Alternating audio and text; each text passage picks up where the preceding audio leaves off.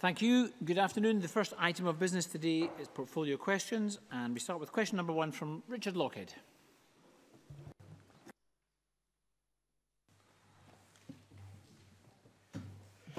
To ask the Scottish Government how its budget will take account of promoting regional policy. Cabinet Secretary Derek Mackay. Whilst I am obviously constrained in what I can say today, I can confirm that the draft budget will respond to the challenges presented by the EU referendum and UK government austerity, will deliver the positive steps set out in the programme for government to build a nation with a dynamic, sustainable and inclusive economy that supports all of Scotland's regions. Richard Lockhead. Well, I very much look forward to the Cabinet Secretary's statement, and I'm sure he will agree that we need a renewed focus on Scotland's regional policy as Brexit fast approaches, given that many regional funds flow from Europe. And whilst I recognise that city deals for Aberdeen and Inverness and elsewhere, along with the Islands Initiative, are big steps forward, does he agree we also need bespoke measures for places like Moray, that I represent, and elsewhere that are not covered by these initiatives but face similar challenges? And in terms of future budgets, will he support efforts in Moray to persuade the UK Government in particular, but also speak to him and his own colleagues in the Scottish Government to deliver a Moray City deal, especially given the enormous revenues generated by the Speyside Scotch whisky sector for the UK's coffers? And finally, should we also be looking at other measures in promoting regional policy, such as locating civil service jobs, especially new ones, in places like Moray and elsewhere around the country? Cabinet Secretary. Well, Presiding Officer, that was quite a comprehensive bid for the budget tomorrow, but taking each issue in turn, of course, we should recalibrate our economic policies in light of circumstances to support every part of Scotland. On the issue of continuity of EU funds, I've guaranteed the continuity of EU funds, and including following through from the UK guarantees to Scottish Government.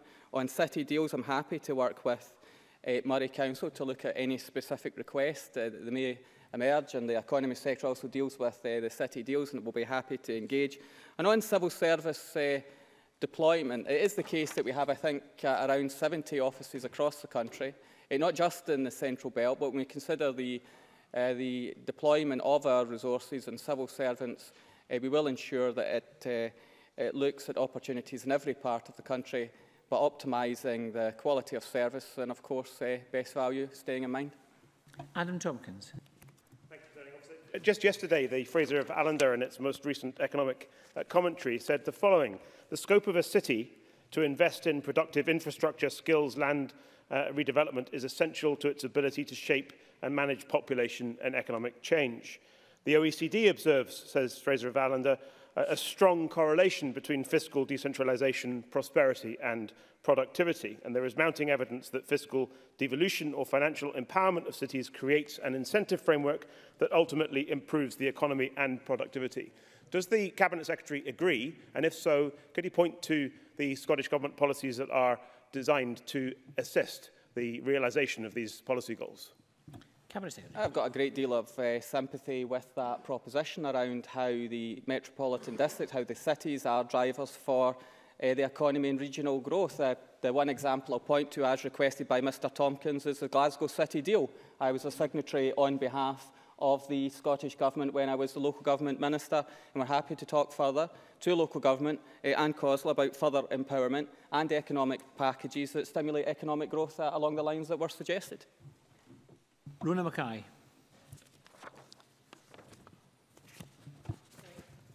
Rona Mackay. I thought it was Rachel. Sorry.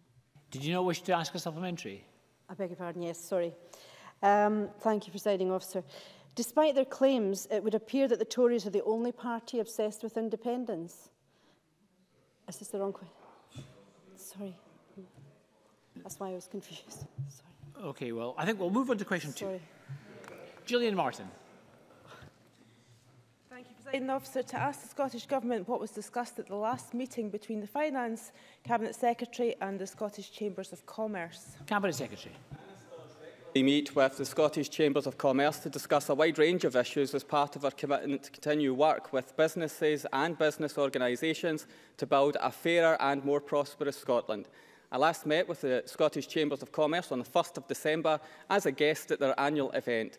The First Minister, also in attendance, announced that the Scottish Government will provide up to £400,000 to the Chambers to support new business-led trade missions and forge new trading alliances between Chambers both here and abroad, and this will boost the resource already committed by the Chambers network, complement the work of the Scottish Development International and contribute to our shared efforts to increase exports and internationalisation. Gillian Martin. In my area of the northeast of Scotland, we have energy, innovation and technology that has the potential to be exported worldwide. How important are these international grants going to be given to the Chamber of Commerce in terms of helping businesses to export, particularly in the light of Brexit? Cabinet Secretary. Well, I certainly know that the Chambers of Commerce appreciated that grant, which will support their work on internationalisation, building stronger networks, helping to do deals that will export our produce and indeed intelligence and improving our productivity as well. Clearly aligned to our trade and investment strategies to support manufacturing, support for the low-carbon sector as well, and to encourage companies to export. So I think this is a very worthwhile partnership for us, the Chambers, and will complement the work of SDI. Jackie Bailey. Having a more international outlook for exporting is indeed welcome. And whilst we've seen an expansion of hubs to encourage exporting, these are in Europe and not in the rest of the world. So can the Cabinet Secretary tell me, when will we see this investment in hubs in Europe matched in emerging markets across the world? Cabinet Secretary. I think that Jackie Bailey raises a fair point, that our work in internationalisation must reach beyond Europe, but it is a very important market, and our overall strategy around trade, investment and internationalisation can cover every part of the world, including the emerging markets. So there will be an increasing focus on growth opportunities wherever they exist, but certainly the Chambers appreciate the support we've given them along the lines that I've suggested, try and support our international efforts. Liam Kerr.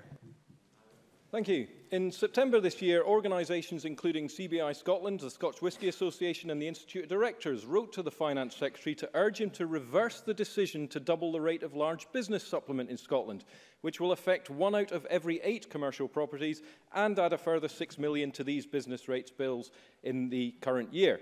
Who's right? Business groups or the SNP? Cabinet Secretary. I look forward to presenting the Scottish budget tomorrow, and I look forward to the ongoing engagement with the business community. Following the receipt of that letter, I met with business organisations and I said I would consider their propositions. So I look forward to a package of measures that will support the business community when I outline the budget to Scotland tomorrow. Question number 3, Kenneth Gibson. Thank you, Presiding Officer. To ask the Scottish Government what impact its forthcoming budget will have on Ayrshire. Cabinet Secretary. As I've referred to in earlier answers, tomorrow I'll bring forward my tax and spending proposals. The people of Ayrshire, indeed people across Scotland, will benefit from our commitments to expand early learning and childcare, raise standards in schools and close the attainment gap, protect the police budget in real terms and increase the health budget.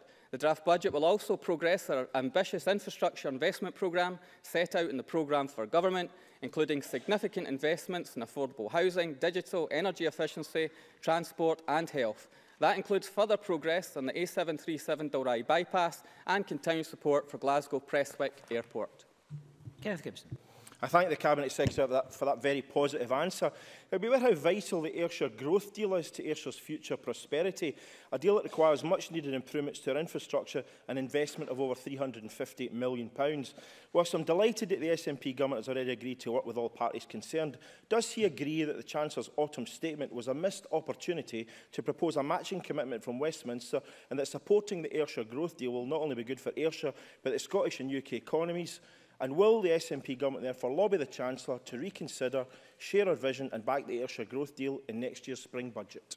Cabinet Secretary. Yes, I do believe if it was an omission from the UK Government, we will continue to pursue it with the UK Government, and the Economy Secretary will support us in taking those steps to support the Ayrshire Growth Deal. John Scott. Thank you, Presiding Officer. Cabinet Secretary is well aware of the proposed Ayrshire Growth Deal, so dependent on more than one budget, as outlined by Mr Gibson in his line of questioning. Does the Cabinet Secretary agree with me that expanding the existing but now full enterprise zones in Prestwick and Irvine, as well as perhaps creating a new one in East Ayrshire, is strategically important to job creation and business development across Ayrshire? And will this be a priority in his budget tomorrow, and if not, at this next budget? Cabinet Secretary. Mr Scott makes a valid point around a package of measures that can be involved in any growth deal, a package of levers to support economic growth, and that package of measures on infrastructure support, business rates and other areas, I'm sure that Mr Scott will welcome my budget when I present it to Parliament tomorrow. Colin Smith.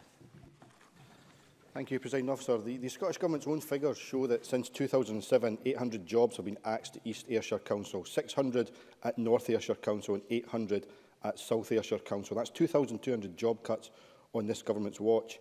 Given that the Cabinet Secretary refuses to use the powers of this Parliament to stop the cuts to local councils, can he tell the Chamber how many more jobs will have to be axed in Ayrshire as a result of his forthcoming budget? And does he think those job cuts will be a price worth paying for families in Ayrshire? Cabinet Secretary. Well, Colin Smith's position on the use of these powers is not accurate. I don't support the proposition that's been put across, and I'd simply ask the member to reflect on the fact, as understood by the Independent Audit Agency, that local government has essentially had an equivalent reduction to their budget that the Scottish Government has. So it is the case that local government has had fair and reasonable settlements from the Scottish Government. Question number 4, Ben McPherson. Thank you, Presiding Officer. Thank you, Presiding Officer. To ask the Scottish Government what was discussed at the recent meeting between the Finance Secretary and the Chancellor. Cabinet Secretary. The First Minister and I met the Chancellor of the Exchequer on the 1st of December and discussed a range of issues, including the economic and fiscal uncertainty resulting from the EU referendum and the need for the UK Government to do more to support the oil and gas sector to secure its long-term sustainability. We also discussed the iniquitous treatment of Scottish Police Authority and the Scottish Fire and Rescue Service with respect to VAT, an unacceptable situation which is estimated to cost the bodies around £38 million per annum. Following the meeting, the Chancellor committed to providing further details of his plans to adjust the UK budget and autumn statement timetable. Those details will be of significant interest to the joint working group that has been established to look at the Scottish budget timetable following the passage of the Scotland Act 2016. Ben McPherson. Thank the Cabinet Secretary for that answer. And in regard to the VAT point, I wondered if you could outline what progress was made at that meeting in regard to introducing changes to VAT legislation through the Finance Bill that would enable our Scottish emergency services to recover VAT. Cabinet Secretary. The Chancellor said he will consider the matter further, and I hope that when he considers the matter further that he will realise that this is an unfair situation, that Police Scotland is the only police authority in the UK that is unable to recover VAT. That isn't fair. And I would welcome the fact, I don't know why the Labour Party support the Tories on this position, but I would welcome the fact that the Tory Party, through its Chancellor, may well reconsider their position. I think it would be a very welcome and fair move if they ensured that we could reclaim our VAT, and that would be right for Scotland. Murdo Fraser. Thank you, Presiding Officer. Was the Finance Secretary and his colleagues not well warned in advance of the creation of a centralised single police force that VAT would be irrecoverable, but they went ahead nonetheless? Cabinet Secretary. But you see, the excuse that the UK Government used for this is because the money is not coming through local government resources. But there are a range of amendments that the UK Government has made to their agencies to ensure that they escape VAT. But it doesn't seem to apply to Scotland. Why the unfairness, Presiding Officer? Why the unfairness? The Tories can fix this in Westminster and ensures that we get parity in Scotland for our valuable emergency services. Neil Findlay. When he met with the Chancellor, did he discuss public infrastructure funding? Today, the Guardian newspaper and the Ferret Online have exposed how the Scottish Government's failure to correctly interpret EU rules will result in £932 million lost to public investment. And at the same time, private financiers are profiteering from the taxpayer via sky-high interest charges at a time when interest charges across the Western world are at a historic low. Is it now not abundantly clear that NPD is just another financial scam, and that the only people who think it's a good idea are members of the Scottish Futures Trust and people around them who are going to make fortunes out of this scheme? Will the Cabinet Secretary join me in calling for a committee of this Parliament to investigate the whole issue of NPD financing of our public services? Cabinet Secretary. Presiding Officer, you would never know that PPP, and in fact it started off with the Conservatives as PFI, that was the worst regime possible. Then Labour had PPP, what we supported, of course, by the Labour Party totally in office. Our model was much better in terms of profit capping. And what we've been able to do is accelerate capital infrastructure investment to build schools and hospitals and community facilities and infrastructure that has been welcomed across Scotland. And we've also been perfectly transparent in how this is delivered and will continue to be transparent around how this is delivered. And I will say more about infrastructure tomorrow in the budget. But of course we'll make wise decisions on our capital spending and infrastructure projects. But we'll continue to pay for the legacy of borrowing and profiteering that we inherited from first the Conservatives and then the Labour Party. Marie Todd. Marie Todd. To ask the Cabinet Secretary if he's received any communication from the Chancellor of Exchequer regarding his 3 specific asks for the oil and gas industry. Those were improved access to decommissioning tax relief, urgent clarity on the use of loan guarantees and measures to stimulate exploration, which were completely ignored in the autumn statement. Cabinet Secretary. It is the case that those requests were ignored by the Chancellor. I have reinforced the point when I met him, and I'll continue to reinforce the point because I think it is important to the wider Scottish economy, and specifically in the North East, and maybe the Chancellor will revisit his position in the spring budget. Question number 5, Rachel Hamilton.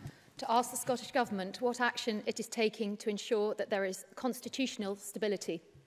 Cabinet Secretary. Without a shred of self-awareness. Membership of the EU is fundamental to the structure of devolution settlement in Scotland. The UK vote to leave the EU, therefore, has profound implications for our current constitutional arrangements.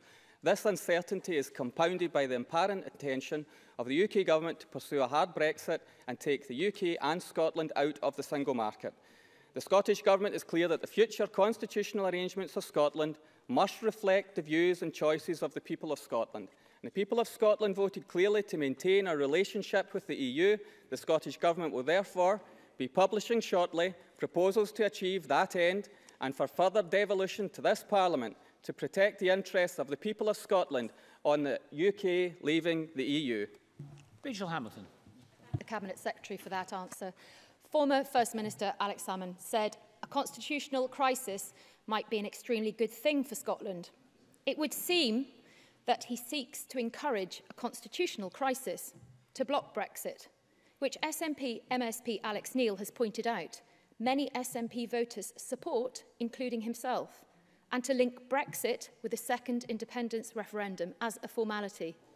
When will the Scottish Government start listening to Scottish voters and acknowledge that Scottish independence is not wanted?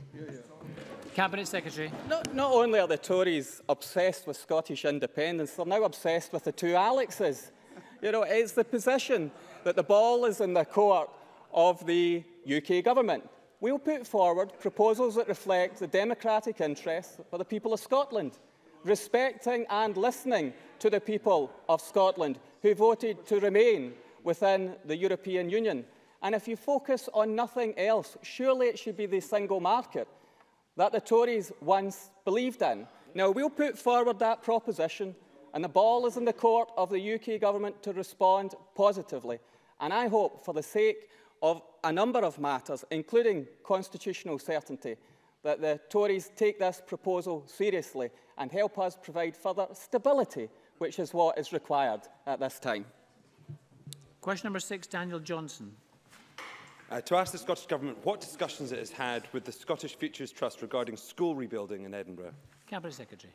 Government officials met with the Scottish Future Trust regularly to manage the delivery of the Schools for the Future programme, which includes 4 new school projects in Edinburgh. The Scottish Government is currently providing significant investment of £62.6 million to the City of Edinburgh Council through the programme, with the Council being the 3rd largest beneficiary from the programme. Daniel Johnson. Thank you for that answer, and I hope that conversations continue between Edinburgh City Council, the SFT and the Scottish Government to ensure the way 4 schools like Liberton High School, my constituency, are rebuilt. However, revelations in today's Guardians that NPD is to be investigated by auditors is both awkward but will certainly give parents and teachers no confidence that the money is on its way. So what impact will this have on projects like Liberton High School and others across Scotland? Cabinet Secretary. Can I say, first of all, I think in relation to Liberton High School, it's a very sensitive matter specifically, and we should all reflect on that. But on the more general political point of school building at the hands of the Scottish Government, 651 school building projects have been completed during the last 9 years. That's 2007-8 to 2015-16. And by comparison, this is almost double the amount of schools. That was 328 completed over the preceding 8 years. So this government has invested substantially in a school building and refurbishment programme, and will continue to do that in dialogue with local government right across Scotland. Thank you very much. We're going to move on to economy, jobs and fair work questions now, and we'll start with question number 1 from Willie Coffey. Thank you. To ask the Scottish Government what action it is taking to remove the barriers to employment for people with a disability. Minister Jamie Hepburn. In a Fairer Scotland for Disabled People, our delivery plan published on 2nd of December, we announced a range of actions to support disabled people into work, including the long-term ambition of setting a target for reducing the employment gap between disabled and non-disabled people, both in the private and public sector, the use of new powers over employability to support disabled people into employment. Our transitional service from April 2017 through Work for Scotland will allow us to take a fairer approach to that support and help 3,300 disabled people. A commitment effective immediately for modern apprenticeships to include the highest level of funding to disabled young people at the age of 30, and building an SCV on Inclusion in Scotland's pilot programme for providing disabled people with 120 employment opportunities in the third and public sectors and in politics between 2017 and 2021. Willie Coffey. Can I thank the Minister for that answer? Does he agree that supporting disabled people into work not only helps them as individuals, but benefits the whole economy and businesses themselves too, and stands in sharp contrast to the treatment of disabled people by the UK Government, described by a UN committee as systematically violating the rights of disabled people? Minister. Well, I absolutely agree with the fundamental point that Willie Coffey makes in terms of us missing out on much talent by not ensuring more disabled people are involved in the labour market. We're missing out on their ingenuity, their creativity, their innovation. Clearly, greater participation would be good for the health and well-being of such individuals, but we also know it would be good for employers and our overall economy. In terms of his latter point about the different approach that we might be able to take here in Scotland, I've said it very clearly that we're taking a very different approach with our devolved employment programme as opposed to what we've seen at the hands of the UK Government, and I've already set out the range of action that we're taking to try and improve on the participation of disabled people in the labour market. Annie Wells. Thank you. In Scotland, the statistics rates for disability unemployment vary substantially across the country, whereas in the Shetland Islands, the disability employment rate is nearly 88%, and in Glasgow it's less than 25%. What action will the Scottish Government take to address these vast differences? Minister. They set out a clear direction of travel in terms of our ambitions, and we will continue to pursue that. I'll tell you what we wouldn't have done, though, Presiding Officer, and it's very telling that Annie Wells pointed out the significant proportion of those who are disabled and unemployed in Glasgow, the city she represents. If we had control of the Job Centre Plus, we wouldn't be shutting 8 job centres down in that city right now. Bob Doris. Thank you, Presiding Officer. On that specific matter, Minister, I met with the PCS union on Monday along with MP colleagues. They tell me they're particularly worried about the future for ESA claimants at job centres if those 8 job centres do indeed close, including my constituency in Glasgow, Maryhill and Springburn, the job centre in Maryhill Road. The DWP told the PCS crazily that forcing vulnerable constituents with mobility issues to travel longer distances will be an incentive into work. Just crazy. Can I ask the Minister whether the Scottish Government will support calls that have been made to halt this process and to have a fundamental rethink by the DWP? Minister. Well, let me say, I know this is an important issue to Bob Doris, given his constituency interest, that we have interest to all Glasgow representatives. I've been able to make contact with Damien Green, the Secretary of State for Work and Pensions. I've been keeping MSPs and MPs who represent Glasgow up to date in relation to that correspondence. In terms of the point that Bob Doris made about these changes acting as an incentive for people into work. I think that tells us more about the DWP's attitude to human beings than it does anything else. I would absolutely agree with Bob Doris's point about the impact on those service users. I met with PCSL today to discuss that. And there's also another point in terms of the Scottish Government's position here, Presiding Officer, because the Smith Commission spoke of increased joint management for the Scottish Government over Job Centre Plus. And in this matter, we had no prior notification, no meeting, no letter, no call, no email over this matter. So I'll be meeting with Damien Green at the Joint Ministerial Group for Welfare in January, along with Angela Constance. And this will certainly be a matter I'll be raising. Daniel Johnson. Thank you, Presiding Officer. According to the Scottish Commission for Learning Disability, the number of unemployed adults with learning disabilities known to local authorities is over 50%. So what will the Scottish Government do, rather than what it won't do, as he responded to Annie Wells, about this? And does the Minister agree that this figure is just too high? Minister.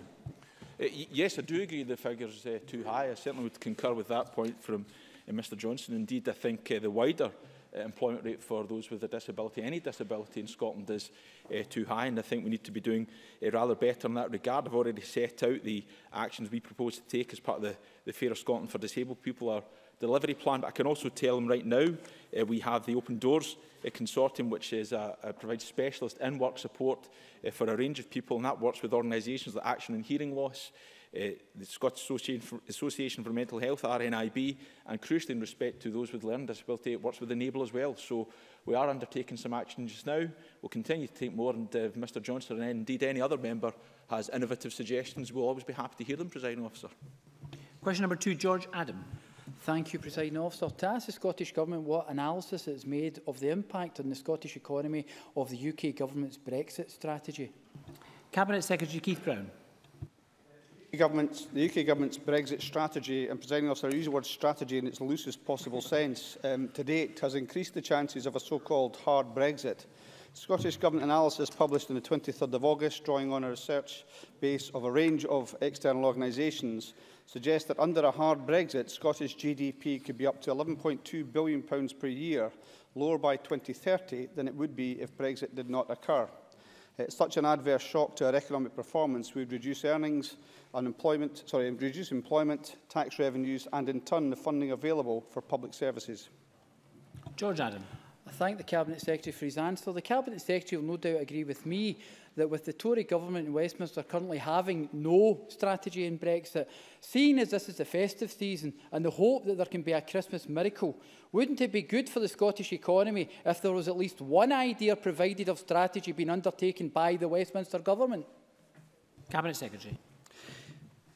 I think, Mr Adam, it's a very good point, and I think if you see the hardening of attitudes amongst the other 27 members of the EU, you can see the effects of not putting forward any proposals. The economic evidence is clear that a hard Brexit outside the single market is the biggest threat to the economic prosperity of Scotland, including Paisley, and indeed all of the UK. Despite repeated calls from the Scottish Government, the UK Government has yet to provide any transparency over its Brexit strategy, creating uncertainty for businesses across the country. For our part, the Scottish Government is clear that remaining in the single market is the best option for Scotland and for the UK as a whole. And as such, we will very shortly present our proposition focused on keeping us in the single market. Dean Lockhart. Thank you. Can I ask the Cabinet Secretary what specific actions the Scottish Government is taking to capitalise on the opportunities arising from Brexit, and how much money has been provided to Scottish business from the £500 million growth fund announced by the Scottish Government over 3 months ago? Cabinet Secretary. I think in parliamentary answers, if Dean Lockhart cares to check them, he will see the progress that we're making towards the establishment of the Scottish Growth Scheme.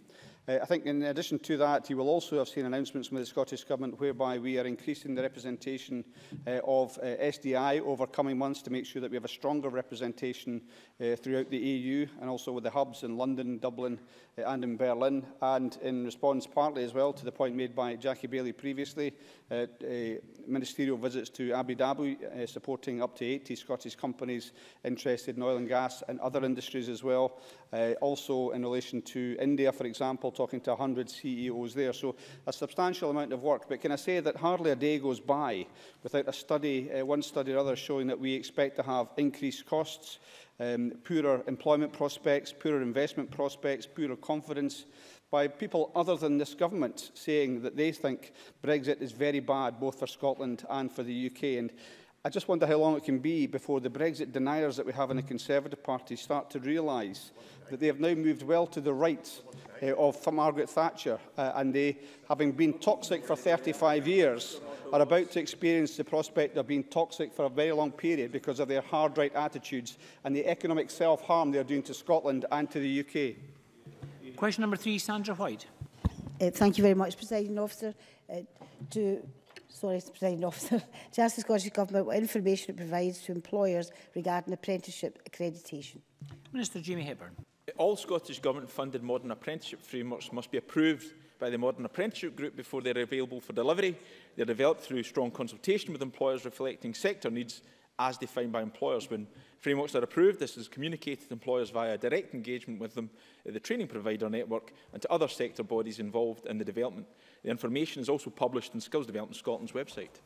Sandra White. I thank the Minister for that reply. The Minister will know that there are certain careers that are not apprenticeship accreditation, for example, tattoo artists, although they do a 2-year apprenticeship. Can I therefore ask the Scottish Government if they would consider looking at apprenticeship of this type to be accredited under apprenticeship schemes? Minister. Well, President Officer, we'll always be very willing to consider such matters. I should say and reiterate the point I set out in my initial answer to Sandra White. Any modern apprenticeship framework has to be approved by the Modern Apprenticeship Group. I'm aware that many employers will deliver their own apprenticeships. If they want to see that approved as part of our modern apprenticeship offer, then they should first of all engage with Skills Development Scotland. But if Sandra White wants to pick up on this specific point with me directly, I'd be very happy to speak with her. Liam Kerr. Thank you. A recent Scottish Government consultation on the apprenticeship levy found industry support for using the extra funds to support its target of 30,000 modern apprenticeships. A few weeks ago, I visited Score Group in Peterhead, who have the largest private modern apprenticeship programme in Scotland, and they reiterated that point. So will the Scottish Government use 100% of the apprenticeship levy funds from the UK Government to invest in apprenticeships, and when will we hear on their proposed policy to ensure that funds are used at approved regional training providers and not just colleges? Minister. Well, let me say I'm rather surprised to see Mr Kerr raise the matter of the apprenticeship levy at all. It's well seen he's hiding up the back of the chamber, President Officer, because even he must be a little ashamed to have raised this, because it was only a few weeks ago we heard from the Conservatives that this levy was going to see £300 million worth of funding come to the Scottish Government. Well, we know that's not the case. Whereas an additional £79 million. We also saw when it was announced the £221 million, the UK Government failed to set out that it's largely replacing existing expenditure. They also saw them fail to point out that it's going to cost the public sector some £73 million, which reduces the Scottish Government spending leeway by some £30 million. And Mr Kerr is quite correct. We did engage in a consultation on how we respond to the introduction of the apprenticeship levy, which was rather more than the UK Government did. When they introduced it in the first place, they spoke to no one, including this Scottish Government, with our responsibility for delivering apprenticeship policy, and they spoke to no one who will be paying the levy, President Officer. When we are taking something forward, we do things rather differently. Question number 4, Mary Evans. To ask the Scottish Government what progress is being made with the Aberdeen City Region deal. Cabinet Secretary Keith Brown. The Scottish Government, UK Government and regional partners signed the Aberdeen City Region deal on the 21st of November 2016. Signing of the Aberdeen City Region deal and the release of funding allows the deal to move on to the delivery stage and make proposals a reality. The Scottish Government has committed to investing up to £125 million over the next 10 years. The City Region deal funding will support investment in innovation, internationalisation, digital connectivity and infrastructure across the City Region. Mary Evans. 2 major infrastructure projects were named within the Aberdeen City Region deal within my constituency of Angus North and Mearns. That included rail improvements at Ouston and Montrose and the Lawrencekirk Junction. Can the Cabinet Secretary provide an update and more detail on the options for rail improvements at Ouston, given that it acts as a bottleneck and is restricting capacity in the North East? And can he also outline and explain the processes to be followed leading up to the construction of the Lawrencekirk Junction? I've had a number of constituents contact me who are concerned that the 2021, the earliest possible construction date for that, and an explanation of the process would be very helpful. Thank you. Cabinet Secretary. Happy to do so. I should say, though, that those two projects which are mentioned by Mary Evans are not actually part of the City deal. The Scottish Government wanted them to be part, but the UK Government balked at the size of the contribution they would have to pay towards additional elements of the City deal. So they stand outside the City deal, but they were, as Mary Evans rightly says, mentioned at the same time. So that's a further £254 million, I think, in investment from the Scottish Government, over and above the £250 million that we will jointly share with the UK Government. Transport Scotland is currently taking forward design development work for improvements to the A90 at Lawrencekirk, with a preferred option expected to be identified in 2018, leading to publication of draft orders in 2019. Progress thereafter, of course, is dependent on the level and the nature of representations received in response to the published draft orders, and subject to, of course, no objections being received. It's estimated that the earliest construction could commence in 2021. As Mary Evans knows, I've conversed with her on this subject this morning in committee, and I've undertaken to provide further written accounts of what I've just said, and I'm happy to do that. The development of rail infrastructure options are ongoing, and these include consideration of opportunities to increase capacity on the single track section between Montrose and Usain.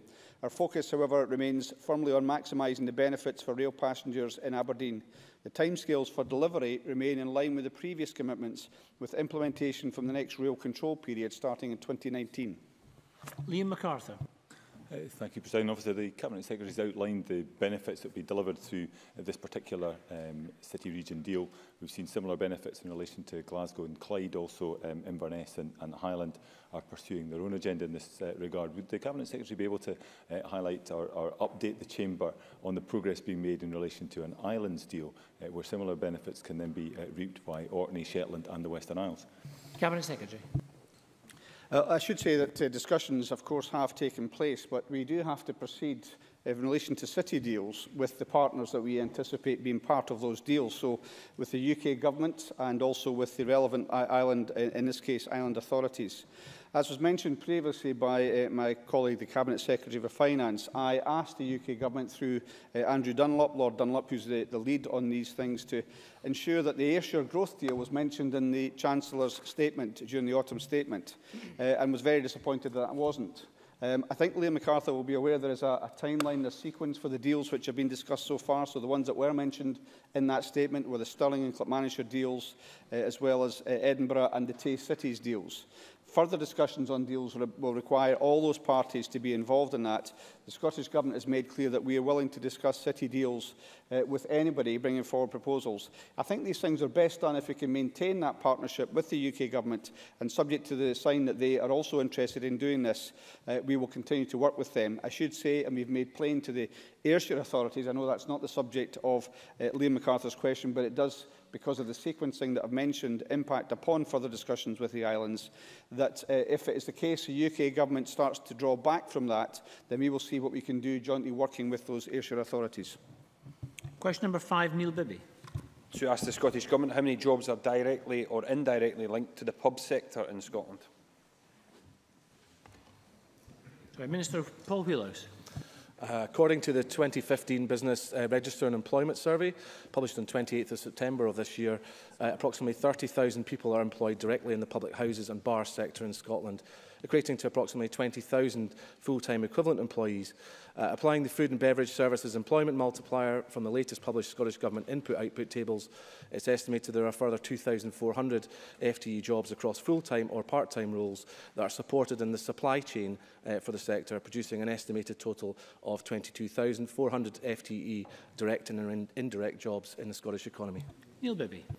Thank the Minister for that answer. Reform of the Tide pub sector is crucial to protecting jobs in the pub industry. Many in the sector, such as CAMRA and the Scottish Licensed Trade Association, have expressed serious concerns that the recently published Scottish Government study, commissioned by the previous Minister on this issue, is of extremely limited value. The concern that it featured only 25 pubs, only 10 pubs of which were fully tied and none of which were free of tie tenanted pubs.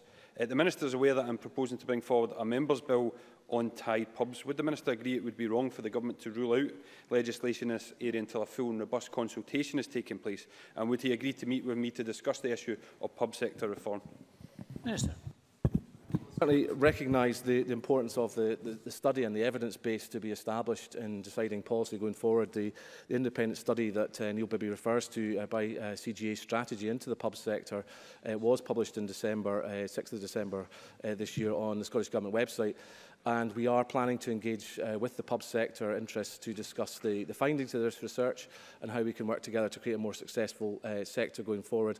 We've not come, it's worth stressing, we've not yet come to a view on this issue, and that's why we're following the findings of the research. I intend to meet with a wide range of stakeholder interests to take their views, and I'm very happy to meet with Mr Bibby to hear of his points in regards to the research. But I also want to stress the Scottish Government are still open to taking empirical research and evidence where that can be provided to help inform the discussions on the issue.